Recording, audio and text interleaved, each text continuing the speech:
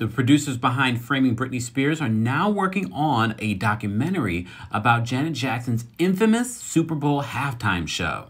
So according to a source close to page 6, they're saying this is what the documentary will focus on. It's going to be all about the fallout and the suits who effed over Janet at Viacom, the company that owned MTV, which produced the halftime show, and CBS, which broadcast the game. The source revealed that they were reaching out to everyone who was involved: dancers, stylists, directors, everyone. So you may recall I did a story where a stylist, Scott Lucas, revealed allegations that it was Justin Timberlake's idea for that wardrobe malfunction. There is no confirmation whether Janet Jackson or Justin Timberlake will be a part of this documentary. You may recall also that Janet Jackson is working on a documentary that's set for release in 2022. The documentary will also be covering Les Moonves, who allegedly wanted to ruin Janet's career.